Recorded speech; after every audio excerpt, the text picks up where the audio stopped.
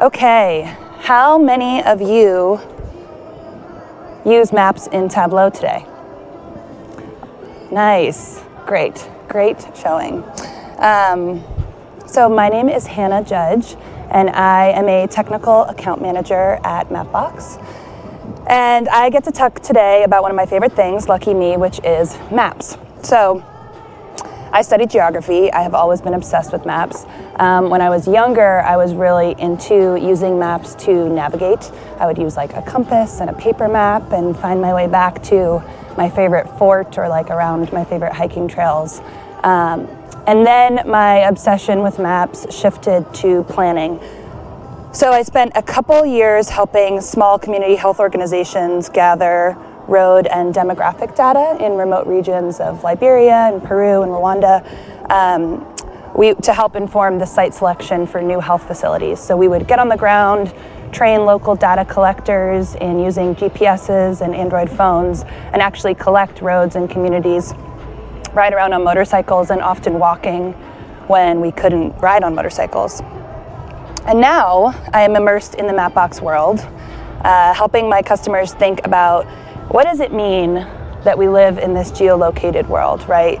We are increasingly surrounded by so many sensors that are pinging other sensors, finding out where we are, telling us where to go, how to get there, and who or what is surrounding us.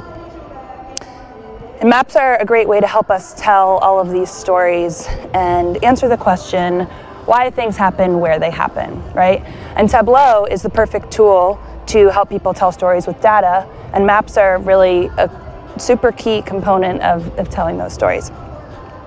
So today I am going to tell you about how you can take advantage of more location data in Tableau to build better maps, better dashboards, and ultimately have more impact. So here's what we're going to look at. I'm going to give you a little introduction to Mapbox, and then we're going to talk about 3 of my favorite Tableau mapping features, and then 3 ways to extend the location capabilities inside of Tableau using Mapbox. My hope is that by the end of this session, you are inspired to go make a new, very cool map in Tableau, and that you tweet it at me so I can be excited about it as well. Note that we're going to take questions at the end, so you can save your questions for then. Okay, so what is Mapbox? We are a location, data, and navigation platform. And we build open source tools, maps, search directions that help our customers make the most out of their location data. And we like to think about our tools as these building blocks, right? These Legos that you can fit together in whatever combination you need to build out an application that helps you answer your most complex location questions. And we power the maps for companies like the Weather Channel, right? They use maps in their mobile applications to help keep their users informed about daily and also severe weather, making sure people get those alerts about, there's a hurricane headed towards you, you're in an evacuation zone. We also power maps for groups like the New York Times, visualizing election data and helping them tell all kinds of stories. And now we also power the maps for Tableau, who are using our maps in all of their products. So we don't have an app of our own, but we help power other people's applications, which means that there are over 640 million monthly active users touching our maps every month. And because of this, we're getting about 9 billion miles of new anonymized location data every month. So what do we do with that data? We like to talk about our maps as a living map. So developers build with our tools, they share their app with their users, we get anonymized location data back, none of which, I should emphasize, is able to be tied to any sort of personal information. It's all about the map and making it better. So where is there heavy traffic right now? Where is there a new left turn restriction or a one-way street? But I know this audience primarily cares about data, so I want to highlight 2 unique things about the Mapbox platform that should resonate with you because they both have to do with layers. So first, layer orders are important because they give you design flexibility. You think about with other maps, you're often placing your data on top, right? So say you're making a choropleth map showing population by neighborhood. You don't want to just put your data on top of the map, because then you might not be able to see the labels and even tell like what neighborhood am I even looking at.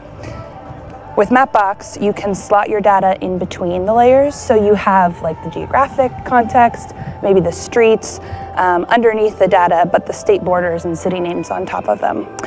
This is a snapshot from the weather company's Storm Radar app. It's really important that the labels sit on top in this situation, right? This is showing a massive hurricane. And you want to be able to see like what places are in the storm's path, what time does the storm hit the coastline, help with those types of questions. The second data thing is there's lots of data baked into the Mapbox layers themselves, right? And this provides an enormous amount of information on its own, helping you answer all types of different questions, whether you're in the auto space, business intelligence, energy, real estate, you name it. We have 3D buildings, we have HD map data that can be used to help power autonomous driving information, points of interest, traffic signs, terrain data, all the way down to the base map. And when you're building with Mapbox, you can pick and choose exactly which types of data you actually want to pull onto your map. And now you can do that in Tableau. So as of 2019.2, you can access Mapbox vector maps directly in Tableau. So before this release, the maps were using raster tiles. And with raster tiles, when you load a new map, you sometimes get that gridding effect where like the individual tiles are loading in. Whereas with vector, the maps are super fast, they're very smooth, they're much sharper, and they give excellent performance. So if you're loading a ton of data, they're not slowing you down. And these maps are powered by Mapbox. So we worked with the Tableau Maps team to help launch these fresh new default styles for all users. And it's been really cool to watch what the community has built in light of this integration. So I'm gonna highlight 3 of my favorite things about the new maps: satellite maps, administrative data, and layer toggling. So up first, satellite maps. In 1997, over half of the countries in Africa were affected by conflict, resulting in nearly 1 million deaths, massive displacement, and major economic costs which affected the development of multiple countries for years to come. So the Armed Conflicts Location and Event Data Group, ACLED, which they are actually here at this conference, they collect data about the dates, agents, location, impact of all of these different events. Just all of the reported political violence and protests around Africa. So this is a dashboard from Johnny Walker, which illustrates where the conflict occurred on the African continent over this 20-year period using the ACLED data. And it's a cool way, right? Like the maps are helping paint this picture of fluctuations over time and highlight the different hotspots. But there's no countries on the map, which means that your eye is really drawn to like, what are the regional trends? It's not specifically highlighting these individual countries. But the imagery really helps give you some of that context for like what the data is showing. So imagine if we didn't have this imagery, there might be this large black spot in the middle. But in reality, that's a desert area, which is far less populated. So if you're a researcher analyzing trends in political violence and trying to understand how does that connect to GDP over time, this is a super valuable way of contextualizing your data and focusing in on the areas that matter most. So I'm going to show you 2 other things you can do in Mapbox Studio if you want to customize the imagery even more. So a quick note, Mapbox Studio is our Mapbox's map editing tool. It's free to sign up for an account, and it gives you this awesome layer-based portal where you can customize your own maps and bring them into Tableau. Okay, so I live in San Francisco. Wildfires are increasingly on my mind in California. So here we're looking at wildfire data over a 24-hour period, and I can see these little red dots, but they're not super visible, right? And I'm not thrilled about making them larger because I think that will look bad, but I can go into Mapbox Studio and actually adjust the opacity of the satellite layer to help those points really pop and make the red dots show up much more clearly. This is a good technique to use when you want to use satellite data, but you want to incorporate it in a more subtle way.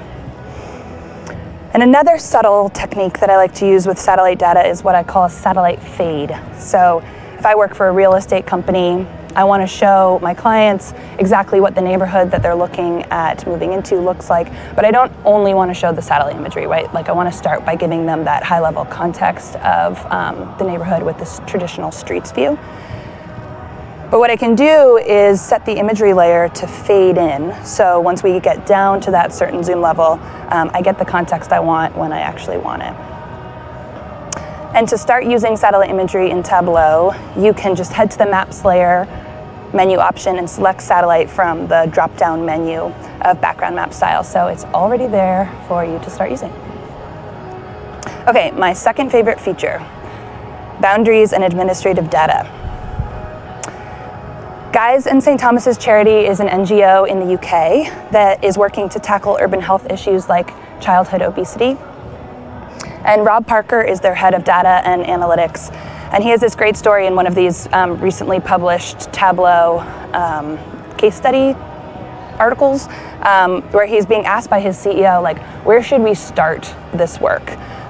They want to visualize their data, identify areas with high obesity prevalence, and then confirm, right, that those areas with the highest need are the places where they're actually funneling the majority of their funds, so they're having maximum impact.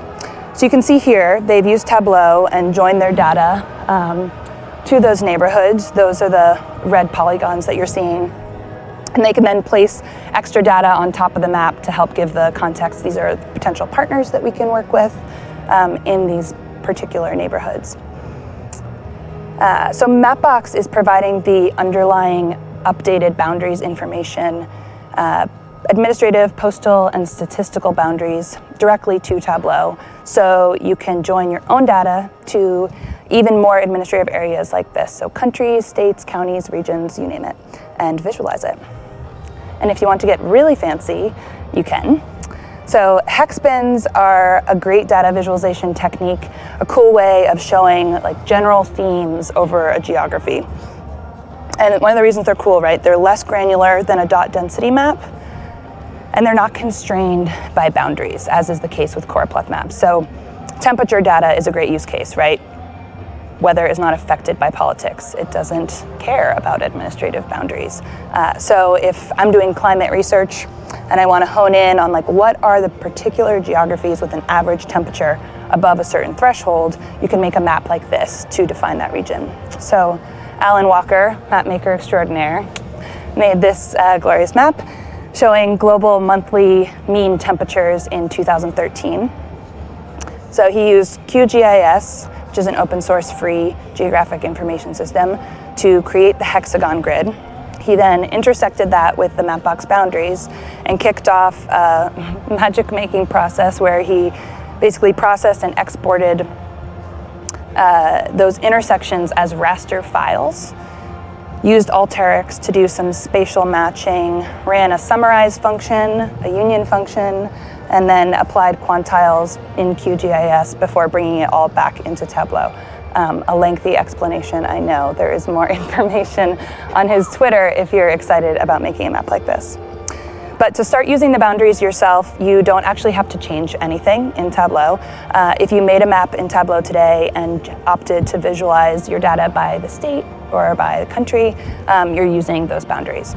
So the reason I'm telling you about them is if you're not seeing particular data that you want included, let us or the Tableau Maps team know, because we're always looking to make sure that we're providing you with the information you need.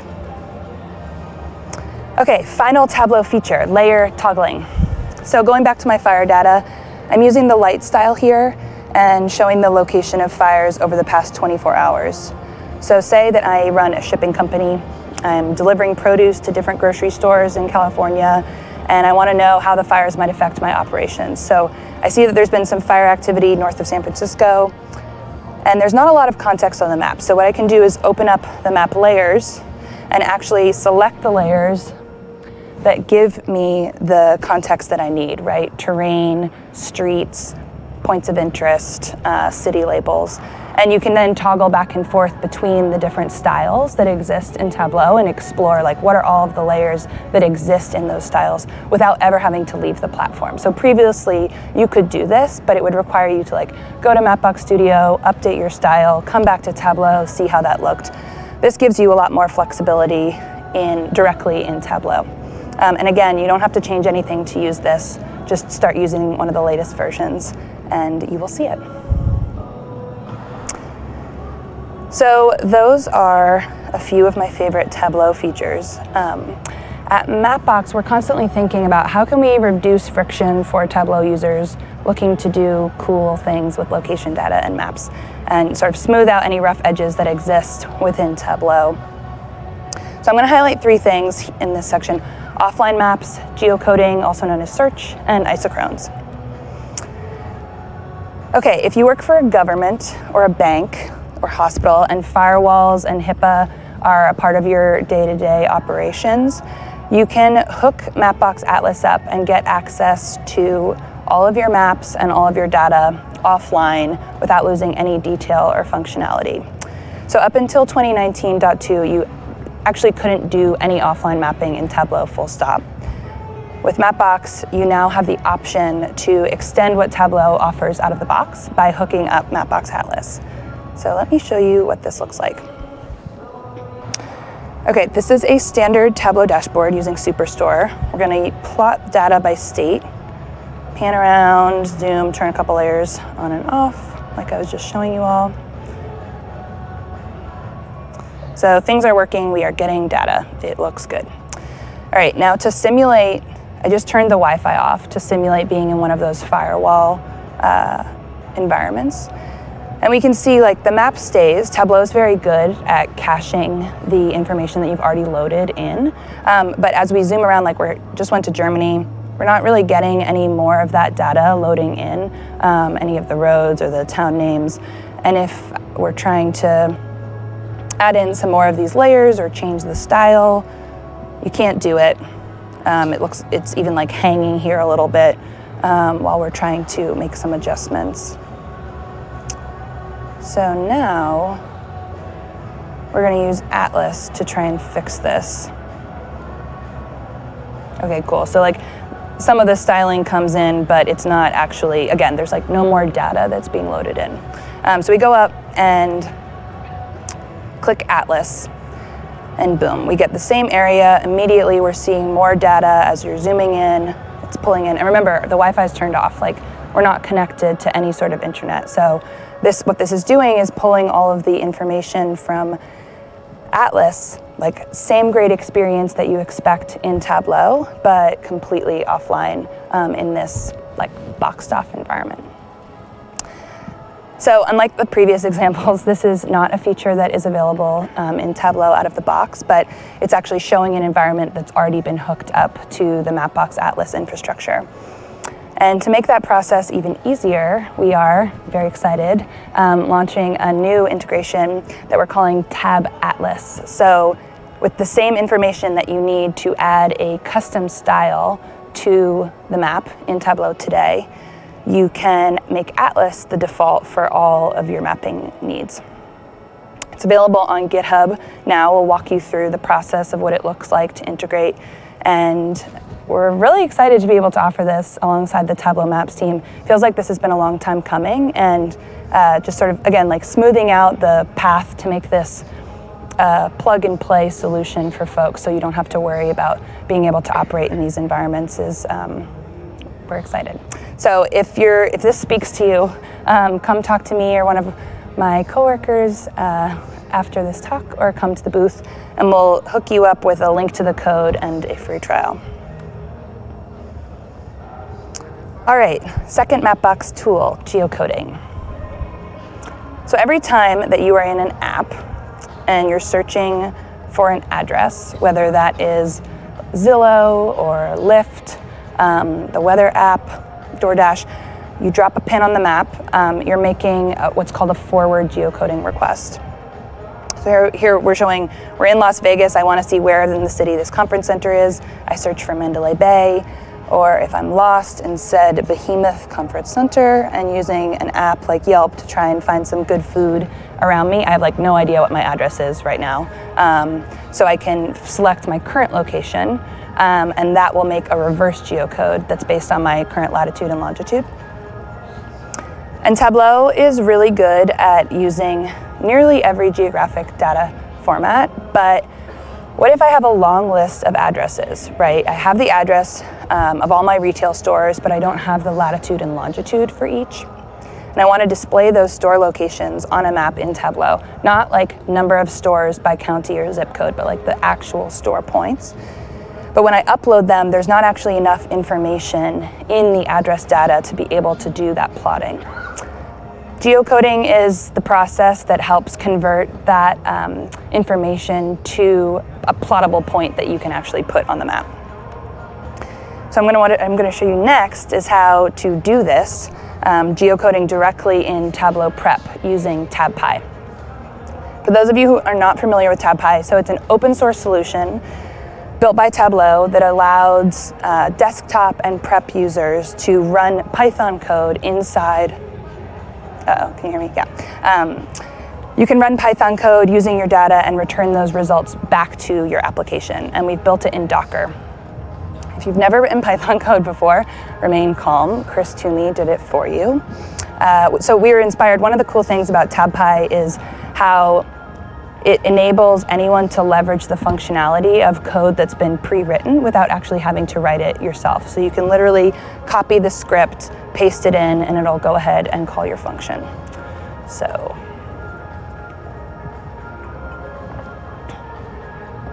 okay, buckle up. This is the most technical part of this presentation. It's 90 seconds. It's great. Shows how this thing is actually possible end to end, right? So I have two addresses, which are the two Mapbox offices. I don't know where they are. I just have the addresses. I want to put them on the map. So first step, we have to actually build out TabPy. And this takes a couple minutes, but it's the key step to making this simple, because it's basically going back and referencing all the code under the hood that we've set up for you. So we head into prep. What I'm doing here is grabbing the data that we want to geocode, those two addresses, and then we're going to add a script and connect to the TabPy server that we just built. So here we're connecting. We're going to select this simple geocoding script. So this is where you can see those 3 lines of code that I mentioned. You keep track of those. We're going to do a forward geocode. So we'll select this. And now we have to include our Mapbox access token. So this is how you actually make a request to the Mapbox API. And you get a token when you sign up for a Mapbox Studio account, which is a free process. So come in here, again, like all of this code is pre-populated for you, and it just has a field where we're gonna go in, copy the token from our Studio account, paste it into this environment, and then we're gonna pick our function, which in this case is called prepgeo. And voila. So here we have these addresses, and now we actually have the latitude and longitude that have been generated for those addresses that we passed into prep. So if you're sitting here thinking like, okay, that's great, 2 addresses. I have 10,000 addresses or 100,000 addresses. We have a thing for that as well. So we built a deployment script in partnership with some folks. So if you are interested in doing this process at scale, come talk to us afterwards, and we can share the code and prep or TabPy functions that will help you get up and running with this at scale. And if this problem, right, addresses without latitude and longs, is something that you're struggling with, come talk to us. We're really excited about testing this out with as many folks as we can to get feedback on the process and the usability, and hopefully making this like a more official feature function in Tableau. All right, third and final Mapbox tool I'm going to talk about is isochrones. So think about this, right? If I left my office in San Francisco and I traveled for 30 minutes in any direction, I would start to define this like accessible polygon of all of the places that I can reach in a given time. And map makers call this kind of visualization an isochrone. So iso meaning same and chrone meaning time, same time. And at Mapbox, we think a lot about this in terms of time and how you travel. So whether you're driving or walking or biking, we support all three of those different modalities. And it's not just about calculating how far you can travel as the crow flies, right? Because that's useful, but only to a certain extent. More concretely, we're interested in like how far can I get along a road network within this amount of time. So here I'm specifically seeing I can get to like the outer mission area of San Francisco on my bike if I only have 30 minutes.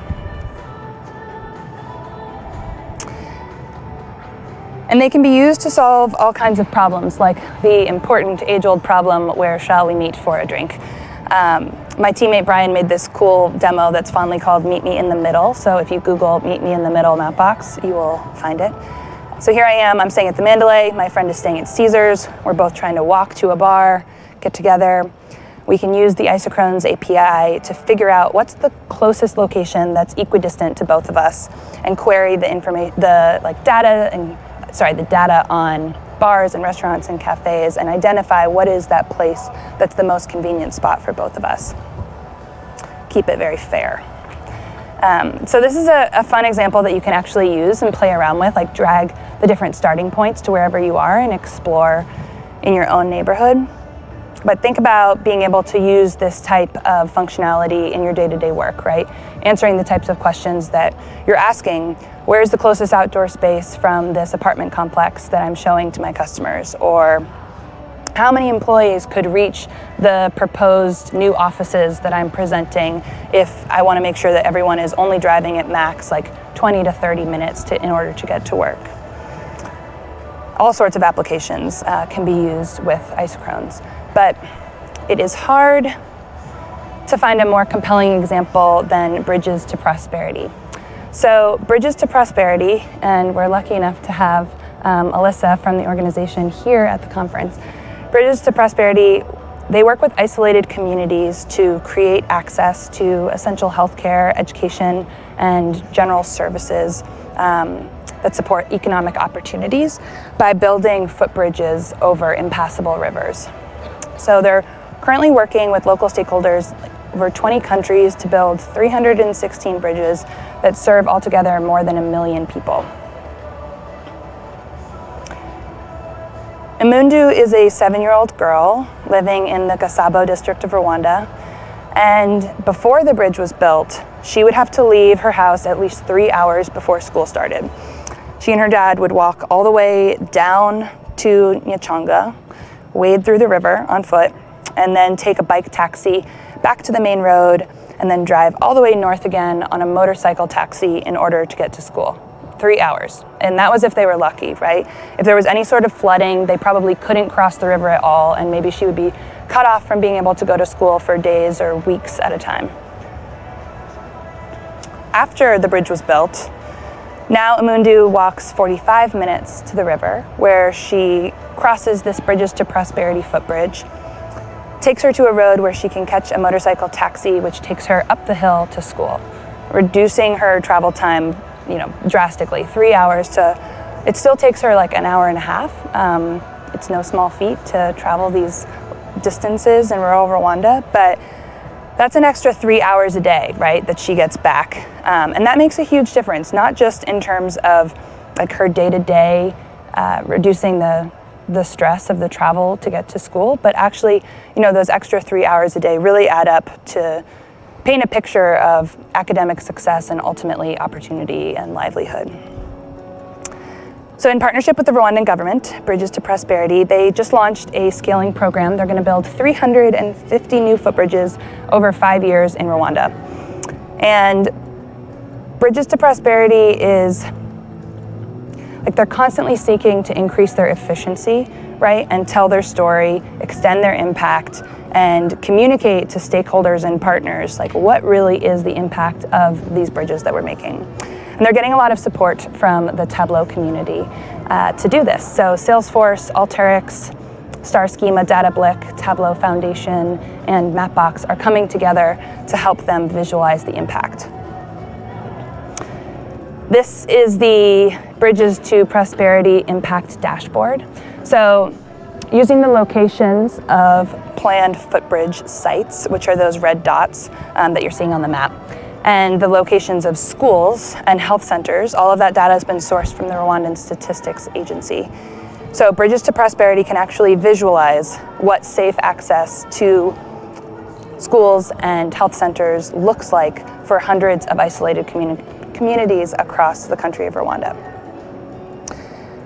So you can see, like, this dashboard is pulling spatial data from multiple different data sources, including Salesforce. So Bridges to Prosperity has their own Salesforce database, and they're using that to estimate the immediate impact of these footbridges. Using the Mapbox isochrone API, we actually calculated an area for each bridge site that represents the distance that can be covered within a 60-minute walk before and after the bridge has been built. So those are the spidery looking lines, like the little black lines underneath the red dots. Those are actually individual polygons that are showing, like, this is the area within 60 minutes that can be reached as a result of closing the gap of how far people have to walk because we've put a bridge in. So we can then find the villages that intersect with those different areas, those polygons that we're creating, and use the Directions API from Mapbox to calculate the distance and duration from each of these individual villages to the capital city of Kigali. So let me show you what this looks like. So again, these red dots are representing bridges, and each bridge has a Salesforce opportunity, a name, a status, and it's calculating the number of people within 60 minutes. So I'm looking at this little box down here. 250,000 people, 35 villages, 60 schools, 84 health facilities. And the box on the top right, that is the isochrone. So it's showing, when we zoom in on that red dot and break out the spidery visual, like, this is actually the polygon that is showing the area that's accessible within that 60-minute walking distance from the bridge. And in this view, the red dots are schools. So the top right polygon is showing, like, all of the different routes that can be taken to get to the schools. And in the data breakdown below, you see that the bridge helped actually cut the distance and duration from the village to the school in half. So we're calculating, like, the time and mileage before and after the construction, again, using the isochrone and Directions APIs from Mapbox.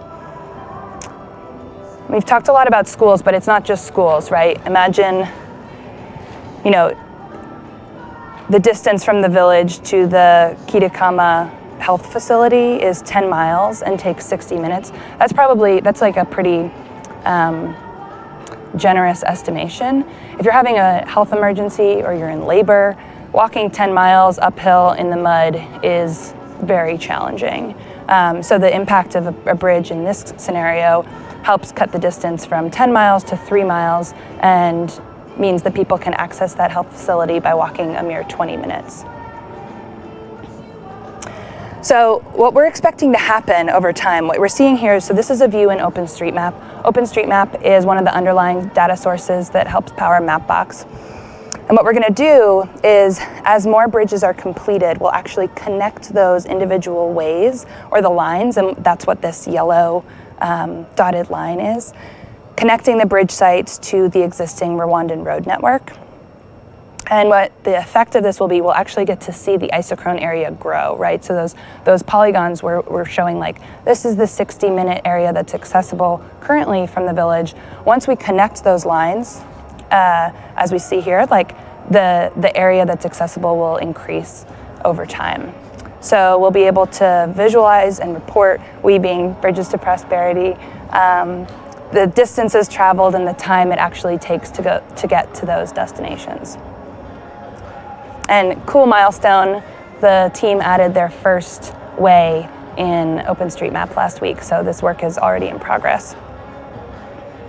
So again, thinking, like, as they plan for this global scaling strategy, right, The work specifically in this Tableau dashboard will help support all of these conversations about scaling with local partners, governments, folks who are interested in investing in pedestrian infrastructure that's supporting last mile communities. And it'll allow the organization to visualize not only where barriers exist, but also work more effectively with their different partners to help address those gaps. So, example, like there's an organization that supports youth education. They really want to identify what are the rural communities where kids run the risk of dropping out of school early or of not making it to school because they have all of these transportation barriers. So being able to look at a dashboard like this and identify what are those vulnerable communities and how can we help prioritize reducing some of those transport barriers. So I would invite you to participate in a very exciting initiative that we're putting on at TC. So we're working to build a new bridge in Rwanda on behalf of the Tableau community. If 10,000 people give $6, or if 5,000 people give $12, we can cover the cost of an entire bridge that will open up access for thousands of people in Rwanda. So hopefully, this is the last day of this conference, rather than spending your last $12 on the slot machines, maybe consider donating to this cause. So you can head to this link and do your part. And to reiterate, right, this customer example, they're creating routes so they can actually see how much impact their prospective bridge could have. But for your own day-to-day business, the same routing function applies to retail site selection, healthcare companies looking at, where should we place our new facility or how accessible is our new facility, advertising agencies working to place campaigns around points of interest or specific zip codes. You can use isochrones to answer all of these different questions. So this example can really be extended to whatever industry you're working in your day-to-day. So if this is something that you're interested in doing, we would love to talk to you about it. There are a couple different ways that you can extend the Mapbox tools, Alteryx, and Tableau to actually do this today. So come find us after this presentation. We'll be at the booth this afternoon. Would love to walk through how we can get you up and running with a test of this. All right, so to recap, I talked about my favorite Tableau map features, satellite maps, layer toggling, admin data. We talked about Atlas for offline maps, about geocoding for enriching your data with additional latitude and longitude information, and isochrones as a powerful tool for helping identify what are those accessible areas, whether that's a tool for a real estate agency, a bank, or an incredible organization in rural Rwanda. What we're looking at here, so Alan, thank you so much, is handing out these postcards which have an access code for a very snazzy custom map style celebrating the fabulous Las Vegas that's exclusive for TC attendees. So you can use the code to sign up for a free Mapbox Studio account. This custom style will be included in the account, and then you can use your access tokens to start playing around with the different features and tools that we highlighted today. We would love to hear your feedback as you're exploring these, and also let us know, are there other ways that you're looking to use maps, location services in Tableau, outside of Tableau? We are here to talk about it. So yes, please do not also forget to complete the session survey. And thank you very much.